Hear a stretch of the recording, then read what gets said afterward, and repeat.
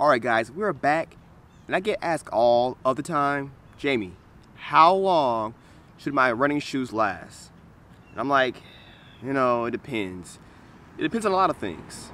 It depends on how much you run, how far you run, what kind of running are you doing, are you trail running, are you road running, are you on the track, different terrains, how much do you weigh, what's your foot strike, all these different variables, it can change a lot of things. So back to the question, it's more so, how can you tell when your shoe is done? So today, that's what we'll do. So today I have a shoe, one of my favorites of the year. This is the Hoka Rincon. And it is a lightweight, neutral shoe, maybe a little bit on the softer side. But here's the thing, shoes are evolving. Shoes, technology, things are changing. Shoes are becoming lighter, more nimble, more flexible. So if I would ask someone, maybe 10 years ago, and I said, how do you know when your shoe is done?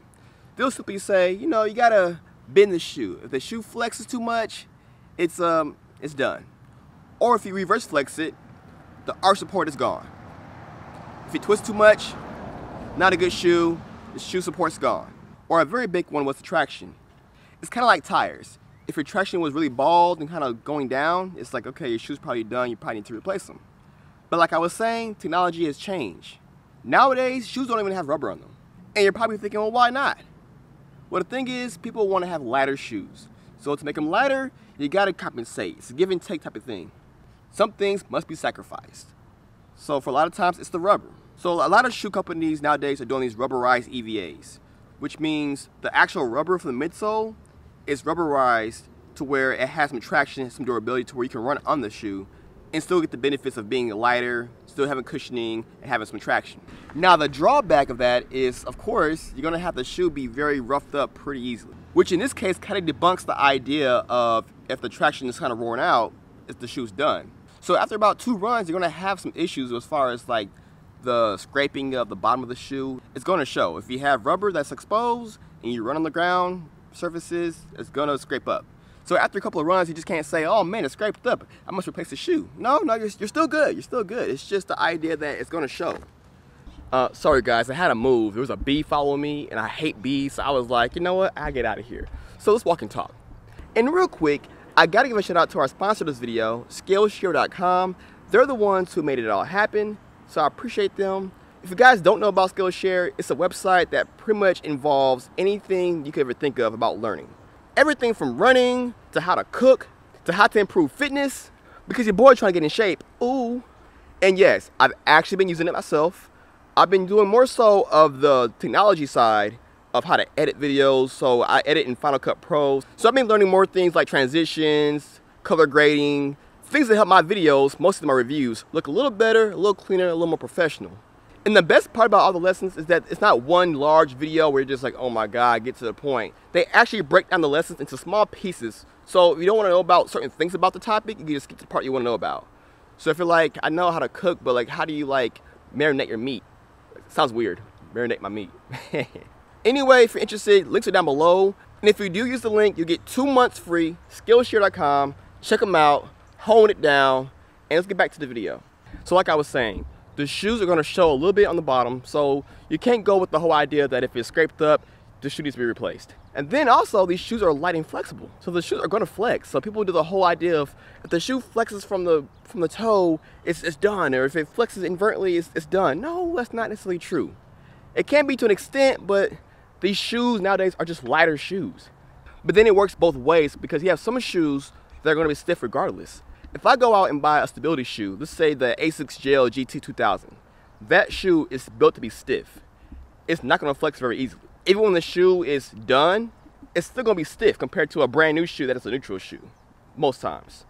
So you can't go off and be like, well, it's because it's not flexing, it's still good. No, the shoe's probably done if it's done. So how can you tell? The main thing is you gotta go off of how it feels. I know it sounds cliche, go off of how it feels, but you got to.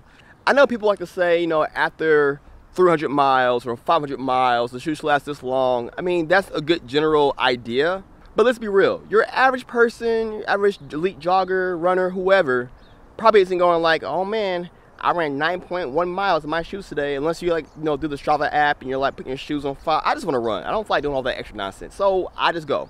So for me personally, I go about 3 months. I say after about 3 months, the shoe probably won't be as nice as it was. And 3 months to me is probably on the short end. So I could easily probably go about 4 or 5 months in most shoes and be okay. But you have to go off how it feels regardless. So what kinds of shoes will last longer? Typically, your racing shoes, your lightweight trainers, those shoes won't typically last as long. That's just how it works. Less materials, less support, less going on, won't last as long. It'll be lighter though, much lighter and faster, but that's kind of give and take. Or you can get a shoe that's much bulkier, much more built up.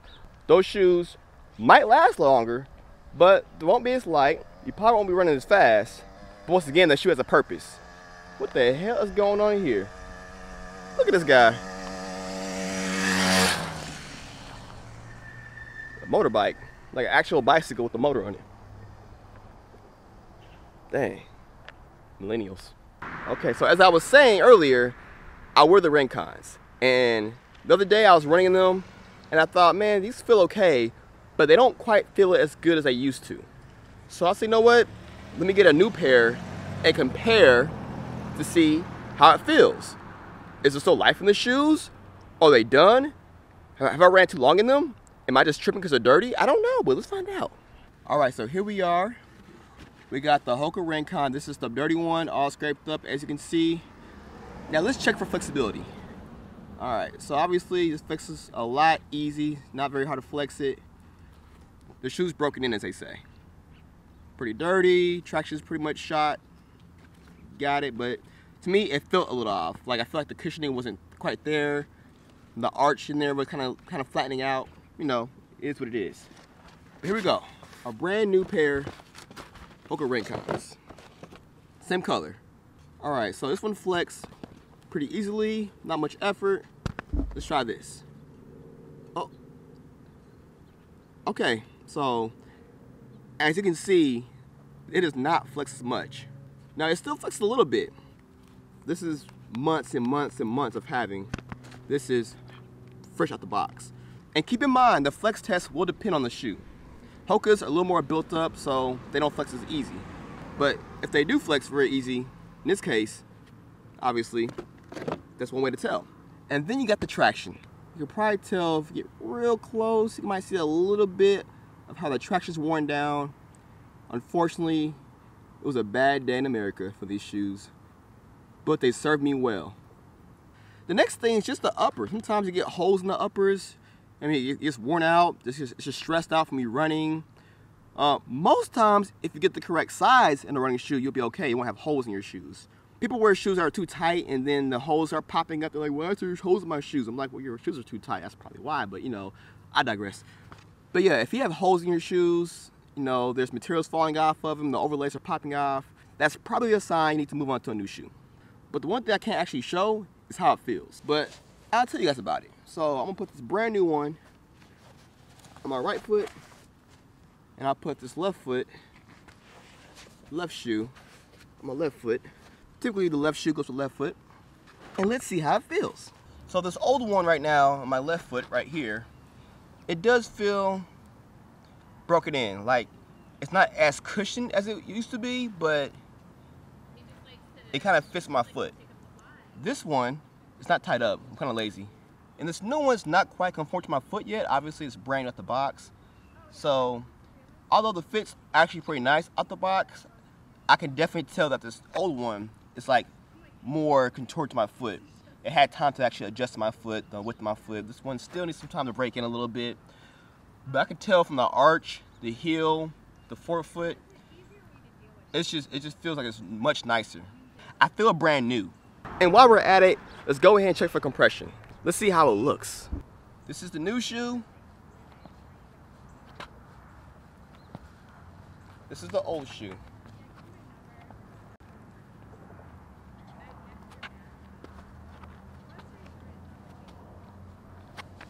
So I'm not sure if you can tell, but I can feel that the old one definitely compressed more. The cushioning's obviously been broken in, so it's gonna compress a little bit more, a little easier. I think the main point of this video is just know, guys, you gotta go how it feels. If you wanna go off a number of miles, I would say 300 miles is a safe, like, all right, just in case, let's switch shoes. And plus, it's just much easier to switch shoes anyway. Sometimes you get bored of the same shoes, so just switch shoes up if you can. But I know it gets expensive, so keep in mind that could be a thing for some people. For me, I like to play it safe because I hate injuries. The worst thing ever is to get injured based off your footwear or your stuff just not holding up. The whole point of a running shoe is to provide some shock absorption, to provide some support for your running needs. Especially if you're in a city that doesn't have a lot of like roads. Fortunately here in Austin, we have a lot of roads that are kind of made for running. So for me, if my shoes, my knees, if like my shoes last longer, my knees, my feet don't hurt as much compared to when I was running in Dallas, where it was pretty much all concrete. Then at that point, your shoes will get beat up pretty easily. So it all depends. 300 miles, safe bet. I would say up to 500 miles would be like ideal for like a good shoe that would last a very long time. And I know there's people who go, but Jamie, I got a pair of shoes that went for 1,000 miles. They're still good. They're still. Stop it. Stop it, y'all. If they're still good, good for you. But for everyone else, why risk it? They're probably dirty, all beat up, smell like dust. Ooh. All right, guys. So I gotta ask, how long do you go with your shoes as far as like how long they last you? I mean, I have some friends that go off a certain mileage or kilometers. I have some friends that are like, it's been 3 months, I'm done. I have some friends that go on forever and like, my feet hurt, I wonder why. I'm like, so let me know, how do you guys keep track of your shoes? What is your method? Do you have an app where you go, today I wore the Clifton 6 and I went 4 or 5 miles, do you do that? In which if you do, that's probably the best way to do it. But it's just kind of annoying to sit down and go, okay, let me write down my mileage today and the shoe and add them all. It's just kind of annoying. So if you have an app, maybe that works for you. I know Strava has an option. And as someone who reviews shoes, I keep track of the mileage up to a certain point. So after about 100 miles, I'm like, okay, I don't care about tracking any shoes anymore. I have too many shoes.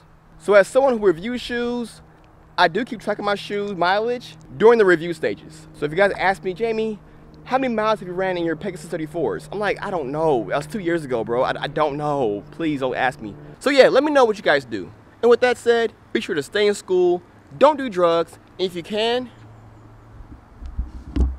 keep it tight.